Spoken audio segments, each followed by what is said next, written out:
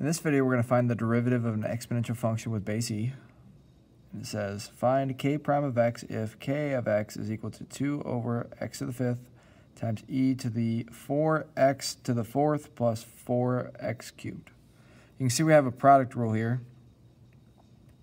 So I'm going to start, and actually before I do the product rule, I'm going to write this as 2x to the negative 5. So we're going to say k of x is actually equal to 2x to the negative 5 e to the 4x to the fourth plus 4x cubed. Makes it easier to do this product rule. So we have a multiplication here, and we will have u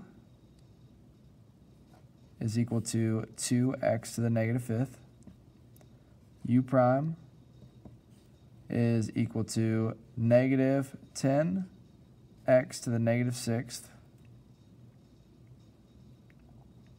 So we bring the negative 5 to the front, that's negative 10. Subtract 1, that's negative 6. V is equal to e to the 4x to the fourth plus 4x cubed.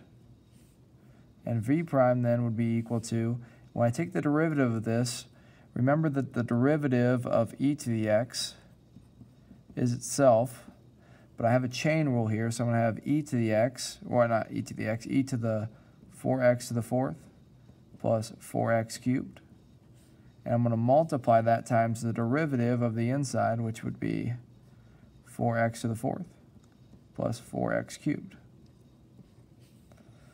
So I end up with e to the 4x to the fourth plus 4x cubed.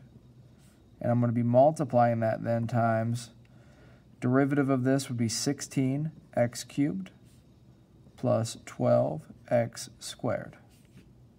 So I would end up with 16x cubed plus 12x squared e to the 4x to the fourth plus 4x cubed.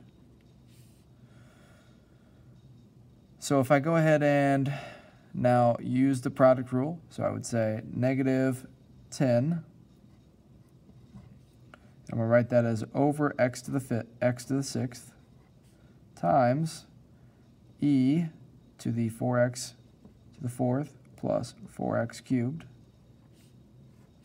And then I'm going to have plus 2 over x to the fifth times, I don't have it being multiplied times this piece here, which would be 16x cubed plus 12x squared e to the 4x to the fourth plus 4x cubed.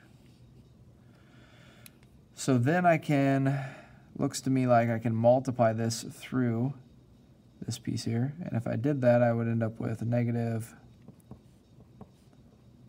10 over x to the sixth e to the 4x to the fourth plus 4x cubed.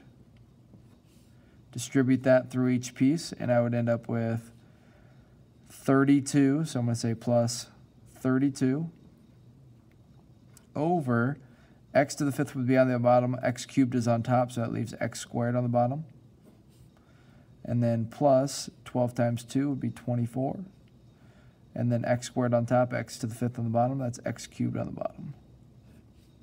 E to the 4x to the fourth plus 4x cubed. And that would be the derivative.